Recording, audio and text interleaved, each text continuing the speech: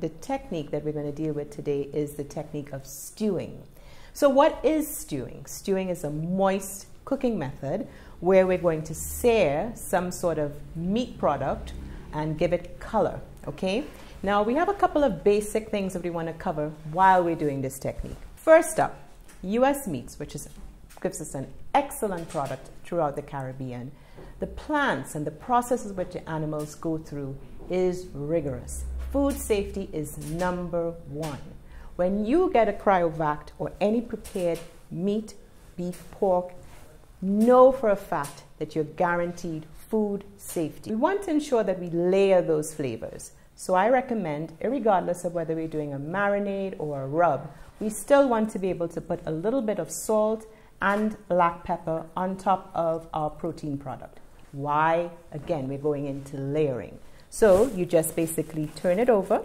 And ideally, you don't want to get smaller than a 1-inch cube because then the surface of the meat is exposed and drying takes out. When we cut our meat too small, the whole surface is exposed and a lot of moisture is lost and we end up with a dry product.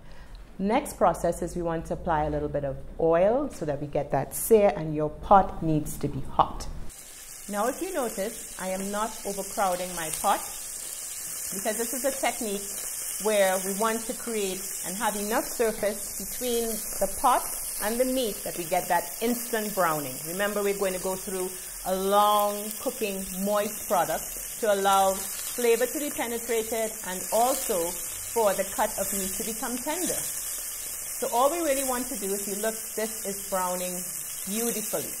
And I would say that sometimes some of the older recipes would call for adding the meat directly into our liquid.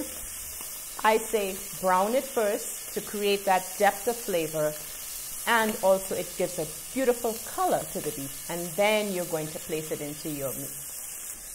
But remember, it's stewing, so it's a moist cooking method, and it's going to take a little time.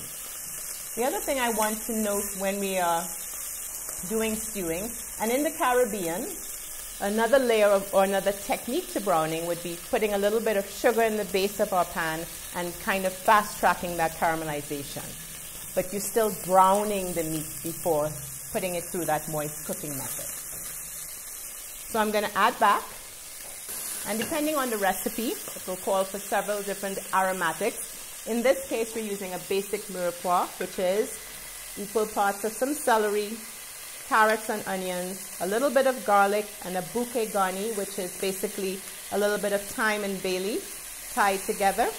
I'm putting a couple of whole cloves of garlic, and I can put whole cloves because, again, the method is going to be slow and low, and everything just wants to infuse into this wonderful stock or whatever type of liquid that you're going to be adding to the pot. Also like to note that when we're doing this particular method, you could actually dust your meat with a little bit of corn flour or a little bit of flour, and it gives a nice texture to the meat. We now cover, and you could deglaze with some wine if you wanted to, but we're keeping it simple today, adding a little beef stock and going to cover until it's tender. And there you have it.